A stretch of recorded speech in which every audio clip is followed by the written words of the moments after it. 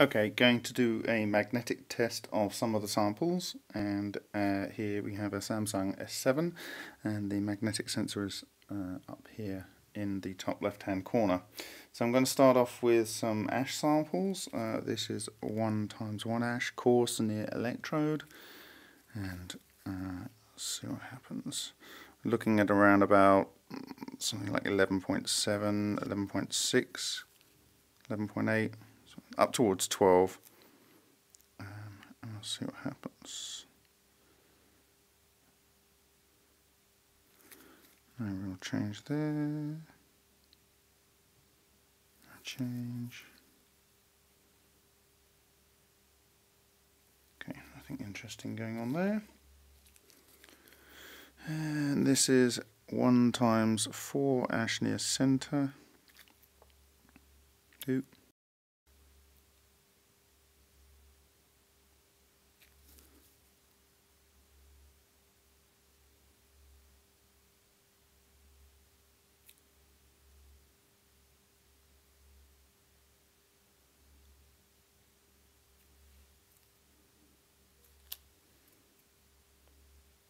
Maybe you can look at the other things. I'm just focusing on the X. Okay, nothing really there. 1x4 ash near pointed electrode.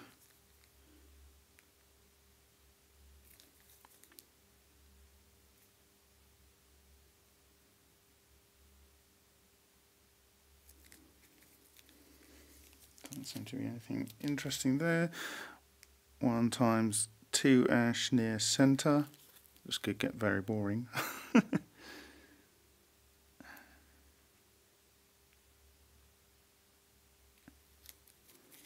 Upside down.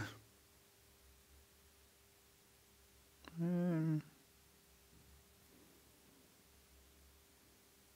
know whether that's moving at all. Can't see anything there. And this is the last of the ashes. This is final 2x1 ash. So this is final batch 2, but in the first core ash.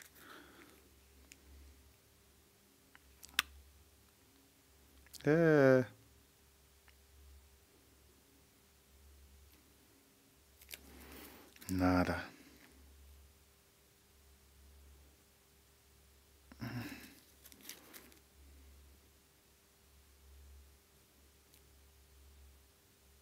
Nope.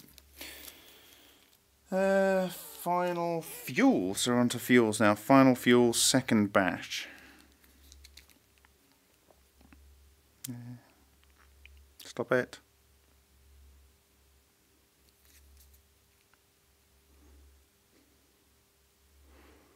This S7's screen is very sensitive. Okay, so we try it this way around.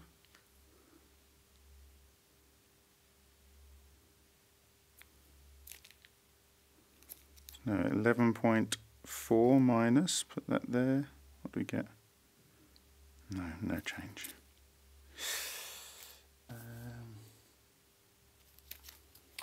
1x1 fuel second batch. So this is the 1x in the first, I don't know, 1x fuel second batch anyway.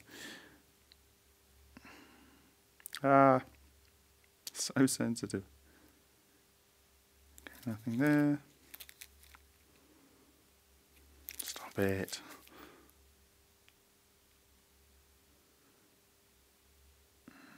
No.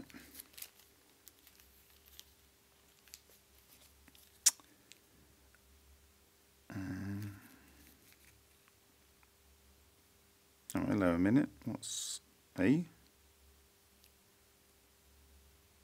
What? That X has just gone positive.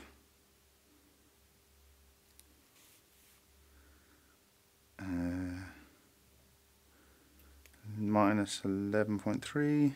Put it back there.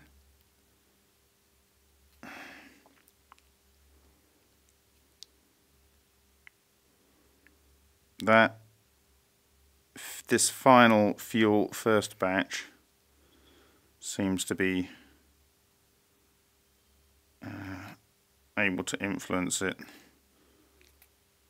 What about that angle? Not really, just a little bit. What about upside down? Okay, it's gone